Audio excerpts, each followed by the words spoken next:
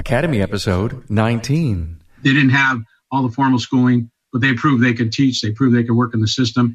Now they've got to meet the minimum of the GE requirements for a general ed. So getting someone from industry who's had no college work, that's going to become extremely difficult in the future. For my job when I left, we had 4 people apply. Now, part of it's the Bay Area cost of living, but the rest of it is the pay there. Do I want to move to California? In our case, that's a whole nother roadblock. Can I meet the requirements that they've established as a minimum? So equivalency is not what it used to be, but that's where many of our staff came from.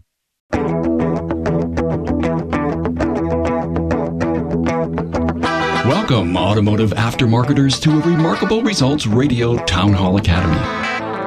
Listen to learn just one thing from today's episode on your journey to remarkable results.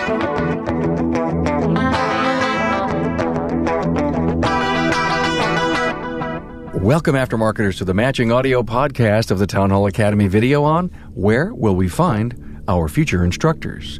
Carm Capriato here, your host. Now, what an important topic we have for you. This repurposed podcast of the Academy video forum makes it easier for everyone that does not have the time to sit in front of a video screen or to be on Facebook.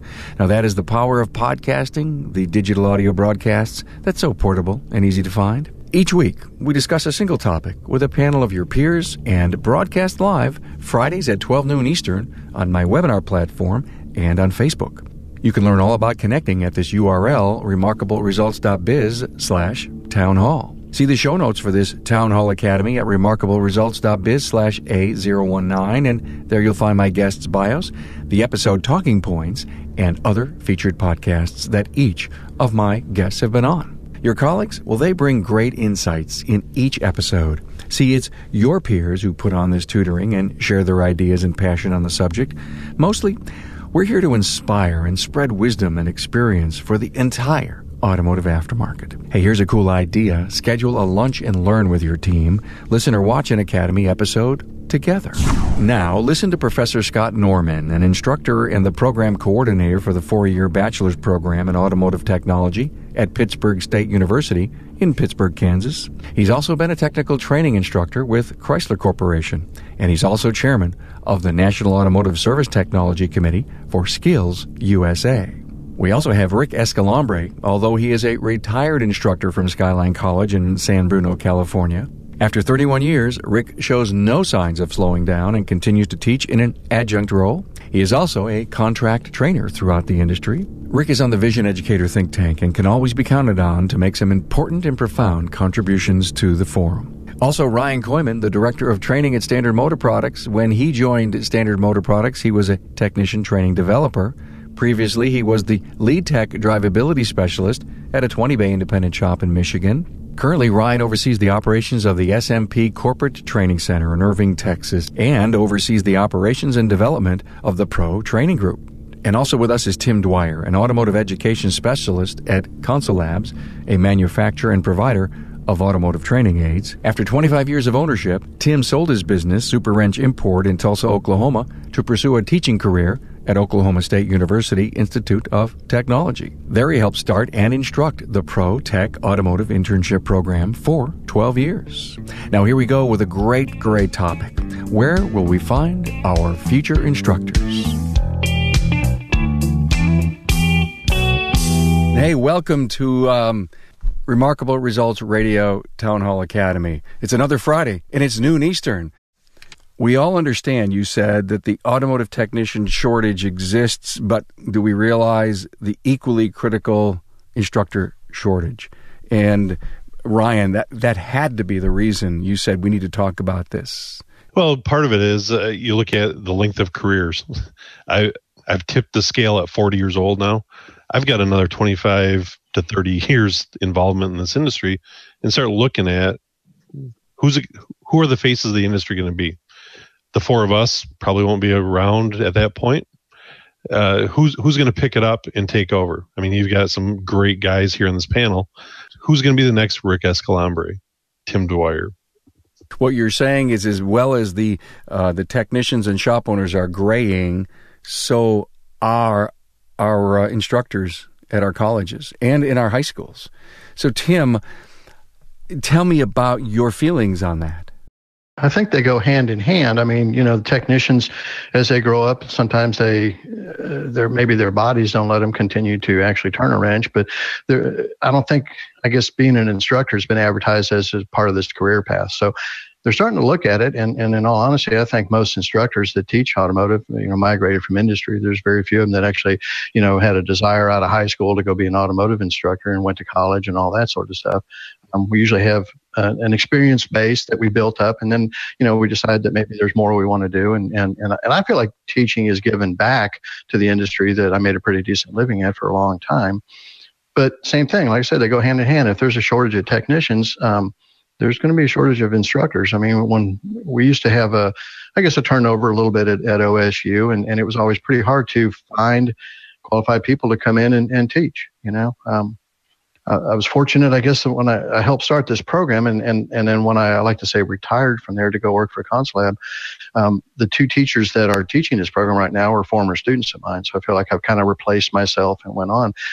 Doesn't always happen that way. I mean, but as Rick said in his notes too, I mean, I kind of saw that in these two students, and hopefully encourage them to look at being an educator as part of their career path. And of course, that's what they're doing now. They love it. I think they probably are doing a better job than me because they're closer to the age of the students. They relate to them real well, and they've still got a lot of passion. So, thank you for that, Rick. You sent me some great talking points, but you put a paragraph down below, and you said this: there's a saying, "Those that can do, and those that can't teach." I know, and I've heard that before, and I want you to debunk that. Well, I think at the level that we're at with technology today, it has to be a balance of both, because the hands-on time is just so vital to everything in the experience from the shop world. The only problem in the teaching world, you can get away from it. You've been in it too long, and that's where getting outside of your own school, getting to Vision, getting auto mechanic, getting to all these places, getting these workshops. That's where you keep your knowledge sharp, you keep your skills sharp, and you keep your industry knowledge at the highest level. But yeah, you got to have a balance of both. You just can't go in and regurgitate information. It's just not going to work, especially with today's kids where visual and hands-on is just the most critical thing you can have. This is an honorable profession, right, Scott? Oh, it sure is. I know that my students, when they say that quote that you said earlier, I tell them that's probably the easiest way to actually fail my course. And I'll challenge them to anything out in the shop any day of the week and probably be able to beat them.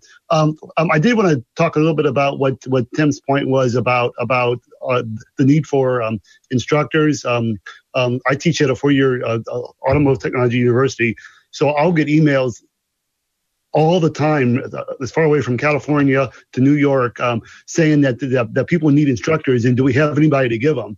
And our fear is that some of these schools, maybe these small high schools around, can't find anybody to replace their retiring instructors. At that point, what happens to that program when they can't find anybody to jump in?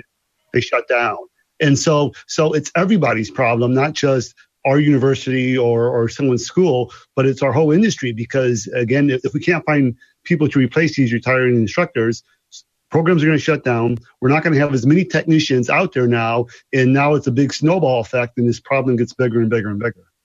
Are you seeing that, Rick? Are you seeing programs being shut down for that reason? Oh yeah, in California that's big. And if you go to a NACAT or a California Automotive Teachers Conference, you look at the gray hair or no hair at the conferences, and you see a really bad trend coming. There's not many in the pipeline. In our state, the CSU system does not have industrial arts anymore, where instructors are coming out of it to become educators. And it's critical today because it used to be I could hire somebody on equivalency, someone who I groomed as a teacher, taught part-time. They didn't have all the formal schooling, but they proved they could teach. They proved they could work in the system. Now they've got to meet the minimum of the GE requirements for a general ed. So getting someone from industry who's had no college work, that's going to become extremely difficult in the future. For my job when I left, we had 4 people apply.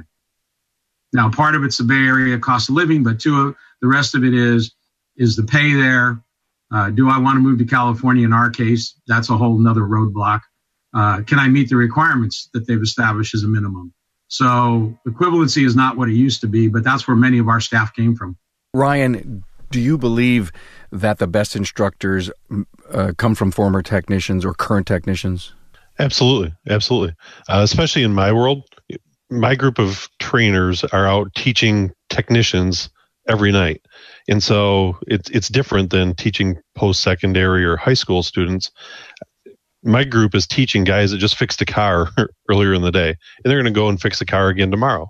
So in the aftermarket or my type of trainers, they need that hands-on experience. They have to have been there, done that, to be able to come alongside that and get some authenticity and gain respect from the audience right away.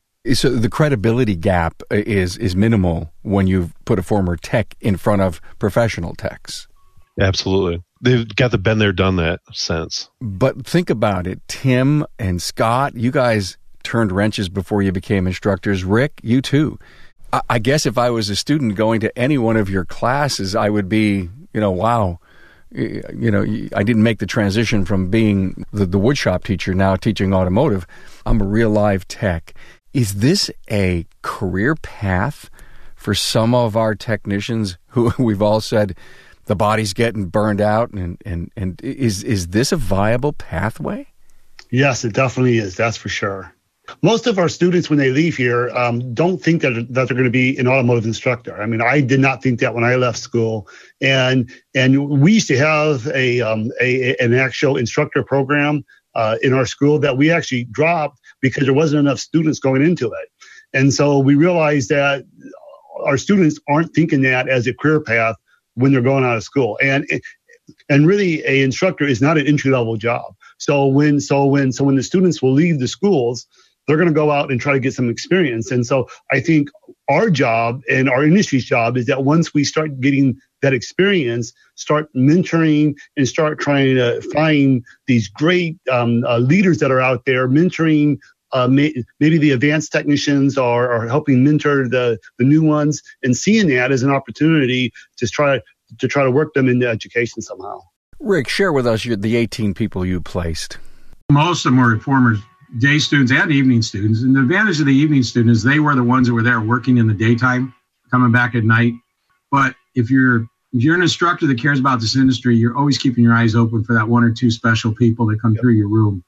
And there's a fellow in this industry, Edwin O'Farrow, who was well known on IATN. He's now a trainer at Toyota. One night he's sitting in my class. He brought 4 students from the shop in Oakland 2 nights a week for 8 weeks. And I said, Edwin, you're going to teach for me someday. He says, I'd really like to. And he says, my dad was a teacher in his country. I said, well, then you're going to start teaching, prepare a lesson for next week. He got 20 minutes. He got done with that. He's sweating bullets. And he says, that was the hardest thing I ever had to do. He says, it took me 4 hours to prepare those 20 minutes. Yeah. That's the thing that we miss when we talk about bringing people into teaching, is the fact that what they have to know to prepare their classes. In a community college, you're not going to be handed a script. You're going to be told to teach a subject. Here's some help. Now go develop it and teach it with your expertise. There's no script to follow. In Ryan's world, he will have things laid out a little bit more for that instructor to step into, but he'll also have them mentor another instructor, if I'm right, so that they're not going into the class cold turkey. I had a couple of cases before I was coordinator. We saw someone brought in and they were gone in 2 nights because it was, they're from industry, they can teach. And 2 nights in service classes, they were buried. They didn't come back. Yeah. So that's not what we want. That's a huge leap right there. Is a guy might have the technical ability, but have the presentation skills. Yep. That's one of the biggest things I still invest in my team of trainers is presentation skills, how to interact with the audience, how the audience has transitioned from the older generation to the millennials. How do we approach them differently here? I love what Scott was saying about mentorship or finding the leaders of tomorrow. Mm-hmm. And that's one of the things that gets me out of bed every day. How can I help somebody else be better at what they want to do? And it's exactly that. It's finding these people that have that desire, given the opportunity there, and give them all the tools to be the best that they can be. And I think that's huge in this industry. There are hungry young men and women out there that want to do this. We just need to take the time to invest in these people. Tim said it earlier. He talked about going to a workshop as an instructor and looking at it from 2 different perspectives. One, the knowledge he's going to gain, but 2, watching another instructor teach. And that's what it's all about. When we walk into a room, they'll say to you, why are you here? You teach us. Hey, if I learn one thing that night, but I'm there, and more importantly, I want to watch that instructor and how they present themselves. That's where you pick up the teaching stuff that's really not taught in any school. Yeah, I think when I first started teaching, I thought that just because I knew subject matter, that everyone wanted to hear me talk about it, and they don't. There's a lot more to engaging students than just having the experience. The first 2 years that I taught, I was paired up with another instructor, and it was a woman, and she had limited experience, but she was like 6 weeks away from her master's in career and technical education. So she knew the buzzwords that I didn't know, syllabus and all this sort of stuff that was all brand new to me. And so it was a good balance, but when we were, I think when we graduated our first class, we sat down and actually had a toast and talked about, 10 years from now, who was going to be, I don't want to say a better teacher, but who was going to maybe have it easier. And she said, "You'll learn to teach. I'll never get your experience."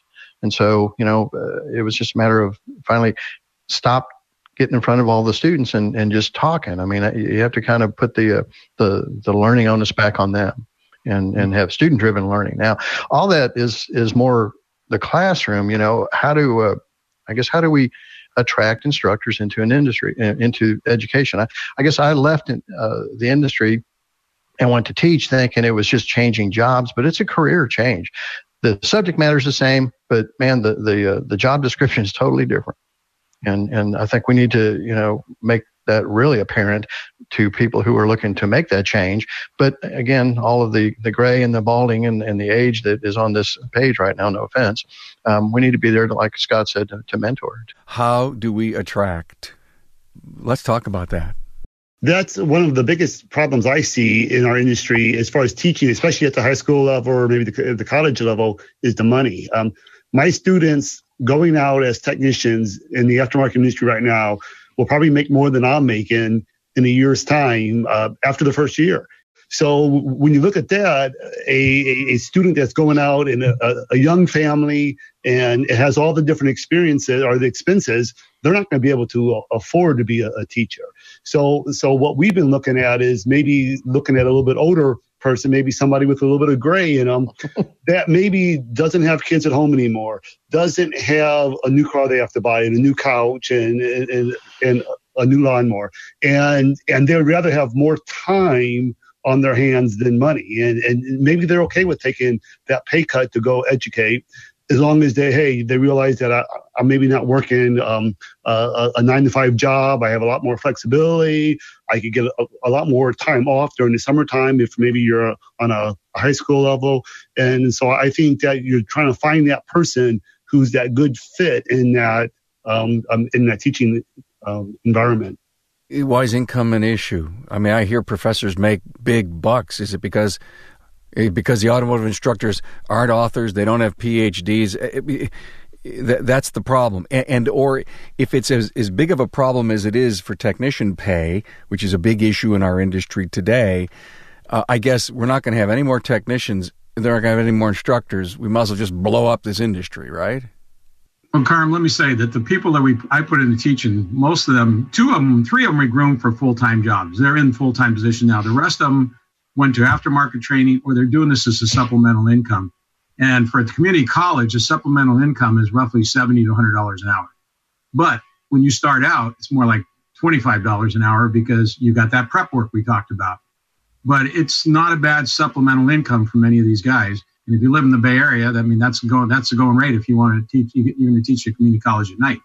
What I loved about what you said, Scott, and you too, Rick, about what a part-time hourly wage would be, is can we imagine that, say, at 55 years old, the gray-haired, super professional technicians say, I want to make a change, and if they work out for, say, 5 to 6, 7 years into their, say, early 60s, do you guys see that as a viable opportunity in post-secondary? By all means. Those guys have great experience. They've been in the shop for 20, 30 years. They're the perfect candidates to come in and teach if they have the personality. They're not the grumpy old man, but, they're still involved in technology. They're still involved in computers. They can relate to the students that are younger. If they could do that, those are the ones that we're looking for. So what is it that we're looking for? Give us the stereotyped instructor, guys. What's he like? Or she like? He or she like? I think there's one point we have to address that I mentioned to you. We have to separate this from public, private, aftermarket, and manufacturer. Yeah, it is different. Because all 4 of those are completely different elements. I'll ask Ryan about corporate. I'm going to ask you guys about public? Well, I was at corporate for 14 years before I went to the university setting. And so the subject matter was the same, but the whole environment and then what I have to do as far as a public university is different. So my job teaching corporate, I thought, was easier. It was nicer perks, new cars, new technology, new tools, new equipment. I thought that was easier. At the university level or in any school setting, you have a lot of politics you have to be involved in. You're a state employee. It's just a different environment. Rick, you came from private, right? No, mine's all public. Skyline was public. Okay. Yeah, and I think the big thing there is Scott hit on the head. You know, I always said this: a full-time college instructor's got to be father, mother, sister, brother, aunt, you name it, everything, because you're involved in their whole life. Because we have them 15 units, 360 hours a semester. So it's much more than just the subject. You get to know the individual, and that's a very important part, especially when it comes to recommending students to the industry. You get to see every aspect of it. But the other thing, as I mentioned to you before, is teaching is 50% of the job. Scott just said the politics. The politics are wiping out teachers. They're burned out 3/4 of the way through a semester because 50% of the job now at the most is teaching. The other 50% is non-classroom stuff. Yep. So that's another thing that's turning people away, is they want to teach, but they find out that their time is limited. You're talking about admin stuff? Oh, yeah. Scott, do you remember that, Tim? Yeah, and that wasn't the most fun part of the teaching job. I mean, you know, we like what we do. We like to teach. We like to impart knowledge on other people. We like to cultivate passion. We don't want to have to document it and play the politics. And then sometimes, you know, I'd even said in my talking notes that, you know, there's some programs, I guess the benefit of what I'm doing now, I get to visit a lot of schools and I get to see a lot of programs. I see some really like top end programs and I see some struggling programs. I always try and find out how well they're supported. I mean, does the teacher feel supported by the school and by industry too? You know, there was times when I was doing all this work and putting things together and I didn't feel like the school would support me. They, you know, we don't have any money or we can't do this. You're going to have to teach with a stick and a stone or something, you know, you're going to have to make this work. And then I kind of, I guess I would get pumped by having our advisory committee meetings because industry would come in and really step up. We had a great advisory committee to where I really felt like I was appreciated, you know?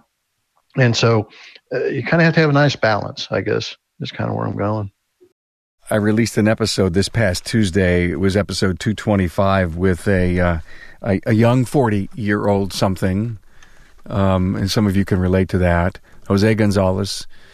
And what a story. You guys, as educators, have to listen to this because he is an educator, and he started out very much like turning wrenches and then went to college, and then he went to high school.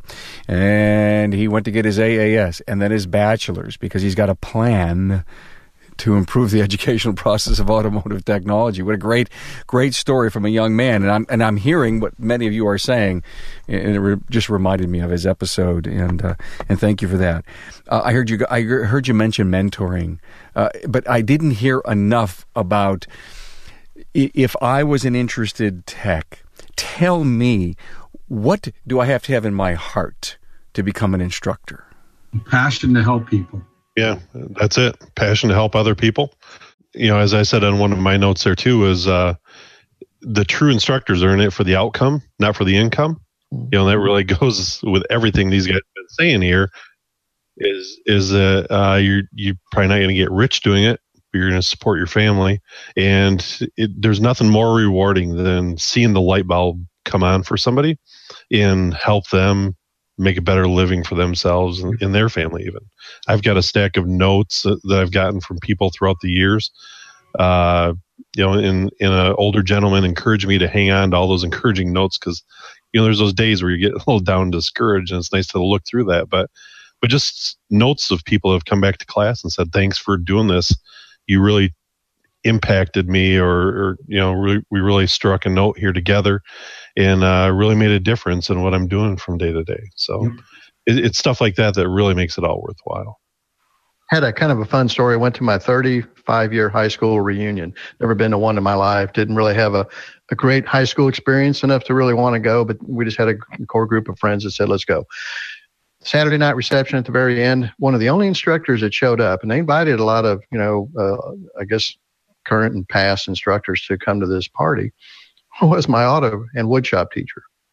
And he walked in, and I was like, I can't believe you're here. And we got talking, and it was cool to be able to thank him, I guess. And so I live maybe for that, one day at a party, or sometimes some of these students will come up and say that, they appreciate what we did for them, that whether they appreciated it at the time or not, kind of hard to tell, but sometimes it's nice. It's kind of like your kids. You want them to, to do better and to maybe mature, and whether they do it in front of us or later is, hopefully we're just a part of that.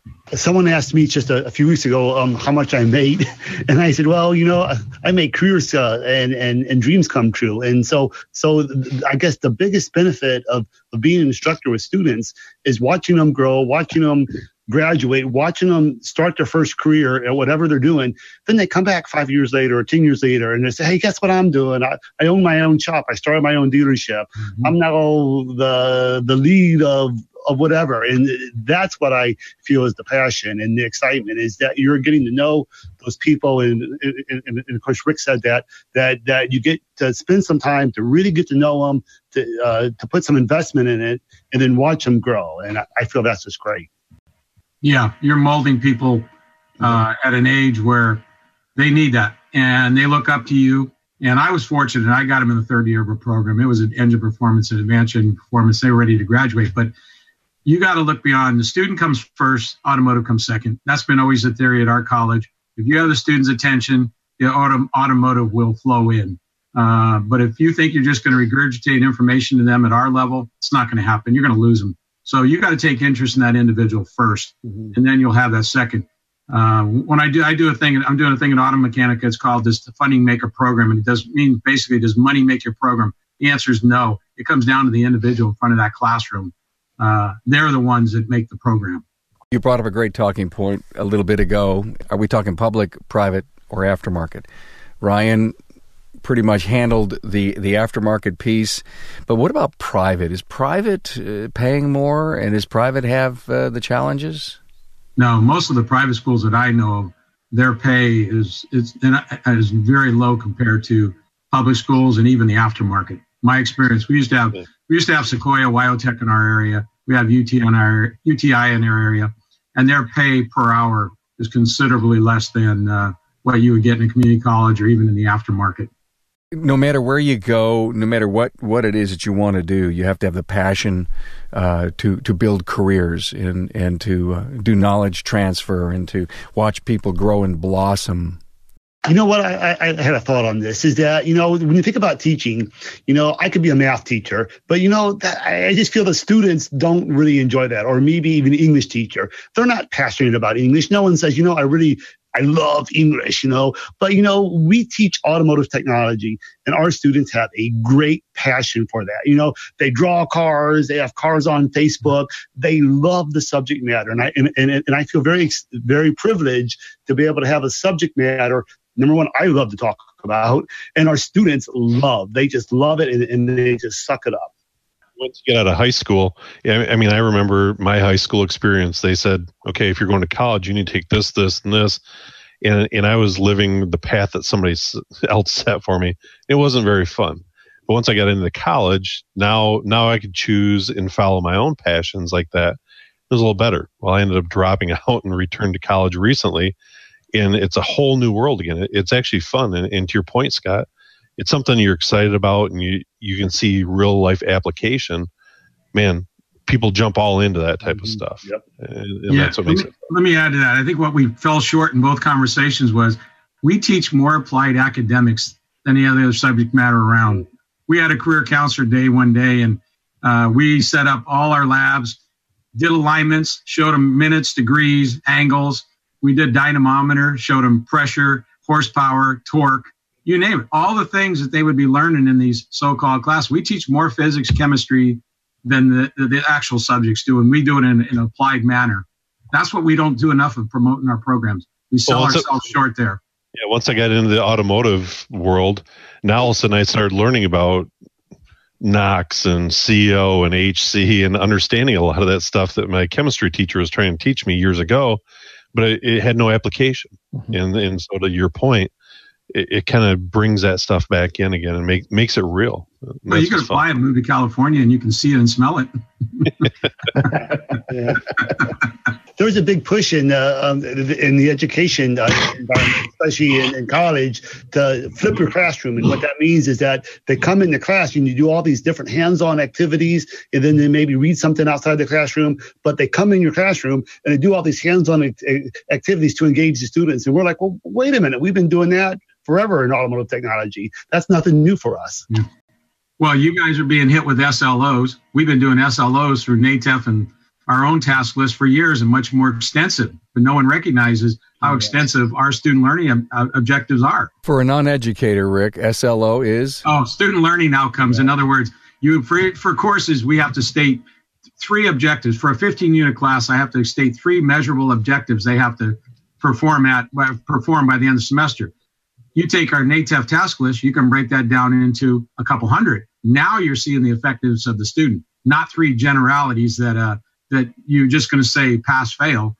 We've been doing this, as Scott said. The automotive world has been evaluating students on performance for the longest time, but nobody sees it. But this is the new thing in the industry: is student learning outcomes. That's one of the things that are wiping teachers out too.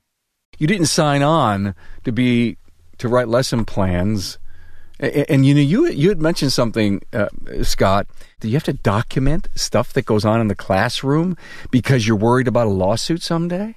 I do know that you have to do a lot more paperwork, we'll say, at the high school level. At the community college level, it's a little bit less.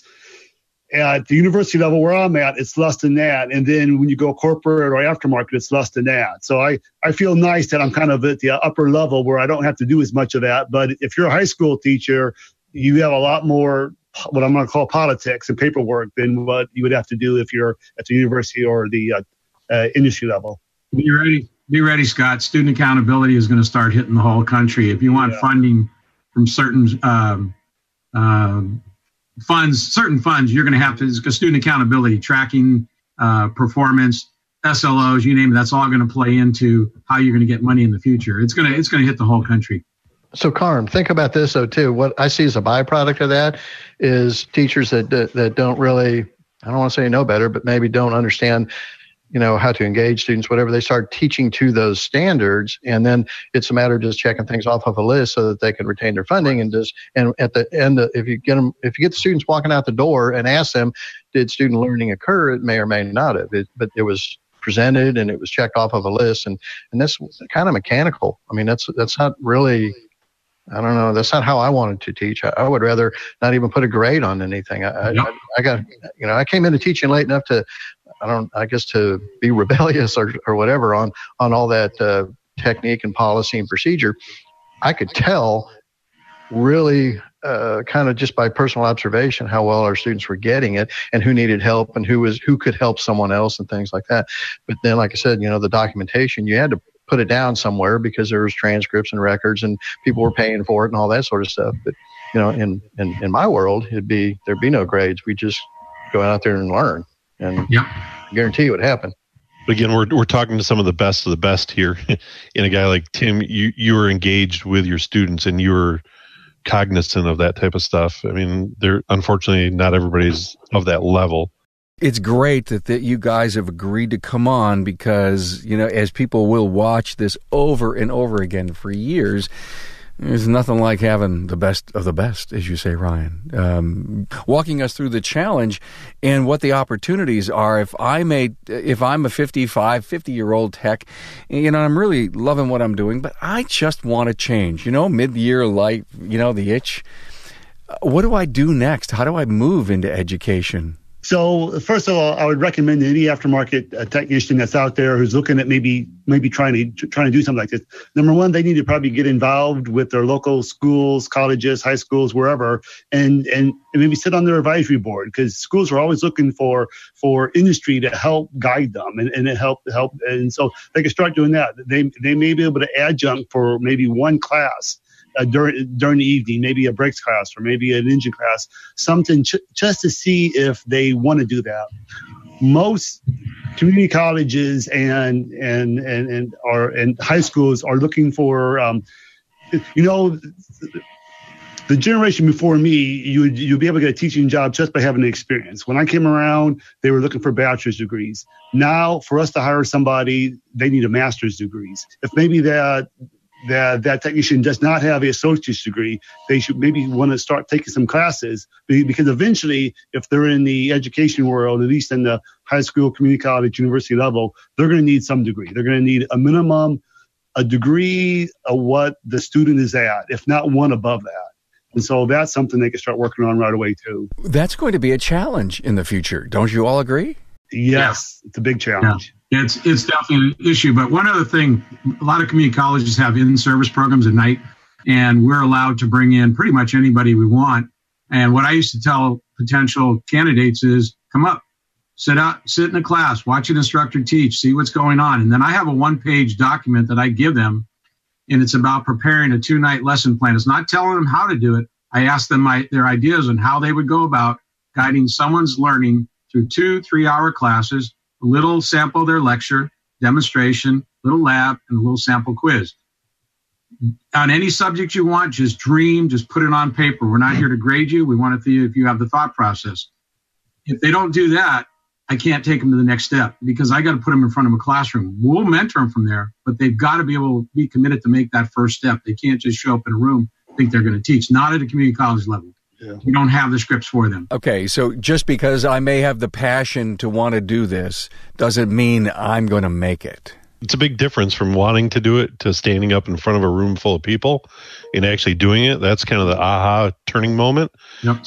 So in my world, I recommend people to hit the local Toastmasters club. They're still out there. A lot of people aren't aware of them, but just get comfortable with being in front of a crowd. I actually teach presentation skills to several different groups now. And the number one thing I say is get comfortable with being uncomfortable in a lot of aspects of life. And the more you practice, look at the NBA finals going on right now. Rick's cheering for the Cavaliers. Hey. But those guys practice. That's how they didn't just wake up one day and be able to swish a half-court shot. These guys practice, and that's what we as educators need to do as well. Practice that stuff, refine your craft there. Yep. So I like to have somebody that has technical abilities, but also presentation skills and crowd interactivity skills. And so that's what I encourage people to work on before we throw them in front of an audience. Yeah, I think I got my comfortable with being uncomfortable by when I had my shop. I was involved with ASA, the local chapter, and became an officer. And then you had to run meetings, and you had to do, so it was kind of comfortable getting in front of your peers. And then it led into, getting involved with schools and stuff like that. So, hey, Carm, think of this too. There's this discussion's been around for a little while. ASE a few years ago got some grant money to kind of put together a entry level, I guess, pathway for the transition from being a technician to a teacher. And if you go to their website, asealliance.org, there's actually a new instructor guide that I would encourage, if someone is watching and interested in being an instructor, you can go look at this. And it kind of talks a little bit about everything. It talks about developing a lesson plan, about how to get content that engages students, how to manage a lab out in the shop area, how to manage, classroom and lab activities, assessing students, and just all the things that we're talking about here, we kind of put together into a package that you can kind of go look at. There's videos, so it's easy to, we're not giving you a homework assignment where you have to read a lot. You can just kind of go watch videos. And that might either flick the switch on or, flick the switch off on whether this is something that someone might be considering to do. Because, again, it is a career change. It's not just a walk in and start talking cars. You have to be prepared. And your students deserve that you're prepared. So thank you for that, Tim. asealliance.org.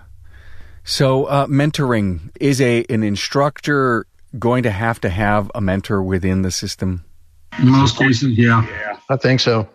I think we're at a different point in time than we've ever been at, and there's even like a hourglass ticking right now, because if we just throw these guys into the fire, like unfortunately we probably all were thrown into the fire, the fire's going to eat them up. I think there needs to be someone there with an extinguisher to help them. And I like doing that. I mean, I feel like I said, my passion is for helping new guys not turn and run within the first 3 years. I met a guy last week in Salt Lake City, a young guy that just got back from 11 years serving in the armed forces, and has taken over a high school program that's just kind of it hobby shopped itself almost into obsolescence. The old guy that was there moved on, and this guy jumped in and he's full of passion. And I said, here's my home phone or my cell phone. I mean, just call and cry on my shoulder if you want. I don't really care. I don't know everything, but I'd sure like to be there to kind of motivate you and keep you going, because it's worth it. And I want to see him succeed. On the podcast, we have a series called Educators. And I just want to encourage anyone who's listening to go to remarkableresults.biz, and just on the homepage, you'll find a series called Educators. And all of you are on that. And in that series, all of your episodes and more. So if anyone was interested, listen to the educators talk about their passion. And, it's just great to hear that you guys love what you do. What's disturbing to me is, as I've interviewed people along the way that reach out, entrepreneurs, service professionals that reach out into their communities, they're saying, hey, listen, the automotive technology programs are disappearing from high school. And you're all shaking your heads. What are we going to do about it? Because we know we have a need, right? I think Scott said it earlier of get involved with a local advisory committee. I've served on several of them here and don't regret a minute of the time that was spent on that.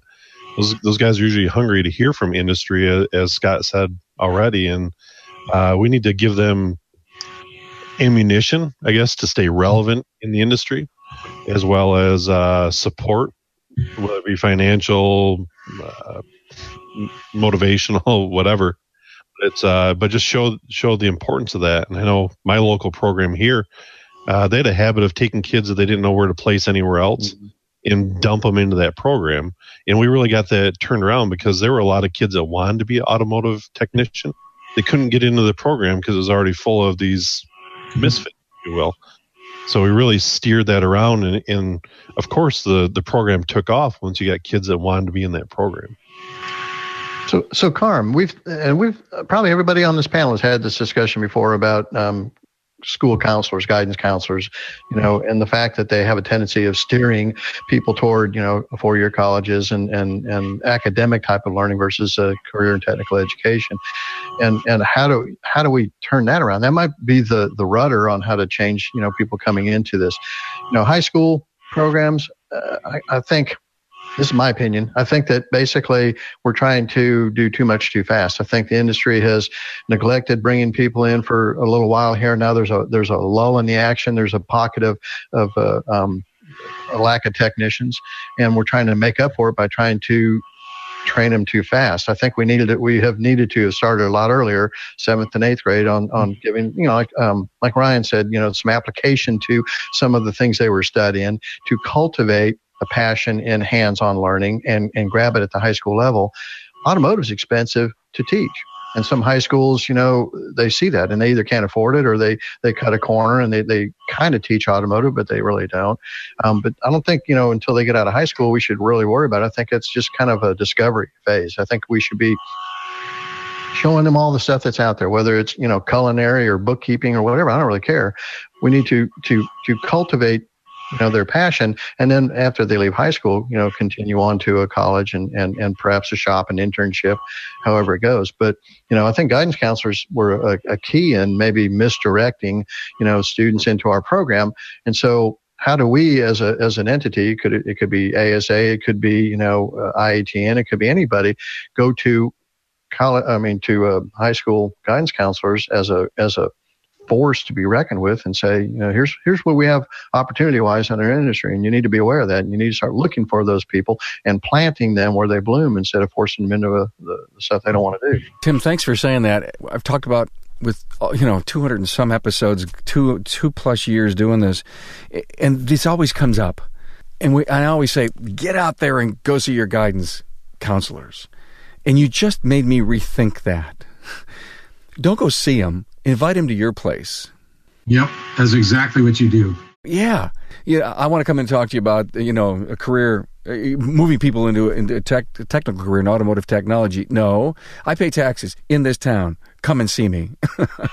Carm, I'll give you an example of that from the student aspect of it. Every spring, we would bring in 125 to 150 of the local high school kids, bring them to our facility, bring them to a college level facility to see what we have, see what they'd be involved in, give them a barbecue, have our students speak to them. Never in their environment. You bring them to your environment. The problem with the career counselors is, again, follow the dollars where the dollars are going. You'll see where they're being directed. But the trickle-down effect is affecting the whole industry because the kids are coming to the community colleges at a much lower level than we've ever had before, and getting them up to speed has taken much longer. So they're leaving sometimes at a lower level than they used to. So the whole industry is being impacted by this. I say this, I wouldn't be sitting here today if it wasn't for sheet metal in the 7th grade and junior high. There's a romance from many of the techs that are working today with automobiles because it was easy to get and have. And, my first car was a 65 Mustang, and my God, and I fixed it up, and, I crashed. And then there's so much historical love reminiscing that people became automotive people because they hung around vehicles that they could actually do something with, right? Yeah, you grew up around service stations too, and you cut your teeth there. They're gone. Out here, they're gone. Yeah, now they know tires, rims, lowering their car, and a sound system. Hey, come in, take a nice ride. You should see my beautiful center stack. Come in my new 2017 Malibu. It's really cool. I have Wi-Fi. So how are they going to know that they like working with their hands unless they're allowed to work with their hands? I mean, at an early age. Sheet metal, metals, wood. That was high. That was junior high. That's where you found out that you could do these. That's my 5th grade son currently. His teacher was frustrated and banging his head against the wall with, this kid is brilliant, but he's just not applying himself in class. He's checked out with his stuff. And again, they're trying to fit him into the educational mold. Yep. Also, we got him a bandsaw and a drill press and all that kind of stuff for Christmas. The kid's adding up fractions by using a tape measure or a square and all this stuff. And the kid's building amazing stuff. He helped me put a lift on the Jeep last weekend. You just got to find that right element and give people opportunities. We all aren't going to fit into the box. Yeah, I still say many of our incarcerated people were people who just became very disinterested in school and us not having this available. I'm going to give you an example. When we were with the Toyota program, we used to get cutaways, beautiful cutaways. They were made by people in Montana State Prison. So you put the links together and figure out what the skills were. But the point being here is sometimes it's just the student being disinterested. And you can probably follow the dropout rate with the drop-in CTE programs. I am overwhelmed by this discussion. It went places I didn't expect it to go. Thank you for that. You brought your knowledge and you served it up wonderfully. I want to go around the room quick. Give me a 1.5 to 2 minute overview of what our discussion was about, how to encourage finding our future technicians in our industry, be it private, be it aftermarket or public. And I want to thank you right now, Scott and Ryan and Tim and Rick, for being here. So let's start with Scott. Well, I would say for those guys out there who are thinking about being an educator, if you wanted to come work for me, let's say at my university as an automotive instructor, the ideal candidate would be someone that has some good hands-on experience at a shop. 5 to 10 years plus would be great. Also having education experience, so teaching experience. And so I'm very wary about hiring somebody out of a shop who has never taught before. So try to get that teaching experience, no matter what it is, maybe with the Boy Scouts, doing something else with coaching, but whatever it is, some type of teaching experience. Also, with the new requirements with the Higher Learning Commission, you're going to at least have to have a bachelor's degree. So if you have the associate's degree, try to work on maybe a few classes at night, try to work on that bachelor's degree, because that will definitely put you above everybody else out there who doesn't have one. Thanks so much, Rick. Well, I'll give it to you from the community college aspect or public. Is one, as an instructor, always put the student first. Look at those individuals, and you as an instructor have the skills to pick out that leader who can guide someone's education, even in their starting stages. You watch that individual, watch how their friends react to them. That's where you find your gold mines. And with your aftermarket people, have a plan in place so when they come to you, say, this is what I need you to do to get started. In California, they can get in with an AS degree if they want to be full-time. Adjunct, they come in and we can get them signed in with their work experience equivalency. But they've got to be mentored. They've got to be given a basic plan to work from, because you put them in the front of the students the first time, you're going to lose them if you don't prepare them properly. But it's a wonderful career. It's a way to enrich people's lives. And after 31 years when I left and I still loved it. And same as I did the first day I arrived. And if you can keep that passion in you, you can really change people's lives. Where did the word adjunct come from? Because, it just means part-time. Is it just a fancy, scholarly name for part-timer? They don't owe you any benefits. They pay you differently per hour. Ah, I see. Okay. It's a scholarly moniker that says I got it. And I had to say the word, I had to explain what adjunct means, because so many people are going to listen to this and say, what's that mean? So, part-time. Thank you. Ryan. One thing I look for as an aftermarket training entity is first off, the passion to help people. You got to have that drive. Second, the technical experience. Third, the presentation skills. As I mentioned, get ramped up, whether it be the Boy Scouts, a local church group. I started out teaching local classes in the upstairs of my shop, just to get some experience myself. But then there's also the travel aspect in my arena. Quite often I get guys saying, someday when I retire, I'm going to come work for you or give you my application. That's fantastic. We love that experience. However, most of my guys travel 150 nights a year. And so that wears on people. So you do have to have the passion for travel. I love to travel. I love seeing people, new experiences, et cetera, taking my family to a lot of opportunities. And so that's a big part of the aftermarket training world here as well. So you have to have all those three pieces. And, fortunately, we keep finding the right individuals, but they're out there. It's a rewarding job for the right person. Any openings? We're always adding to. Fortunately, we're adding another couple hundred classes next year. So I'm looking for another 3 instructors. Inside track, everyone. Oh, by the way, just before I go to Tim, I actually sent my resume to the local community college to join their advisory board. I had done a gig with them for about 10 years back in the 90s, and knowing that you've all encouraged me to do it, and that I should and I must, I'm waiting. Well, I think as somebody said earlier, just to quick jump in, different phases of different people's lives. I think Scott said it. A younger person has a growing family and no time to do it. When you get a little bit older, maybe an empty nester. I've served on school board.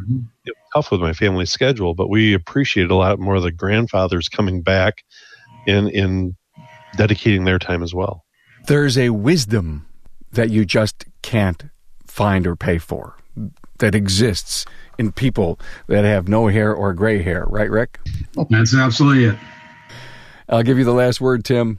After owning a shop for 25 years, I thought I would have been buried in it. I never had any desire to do anything other than what I was doing, and eventually just kind of got very interested in education. I always needed help in my shop, and growing my own was turned into another profession, so to speak.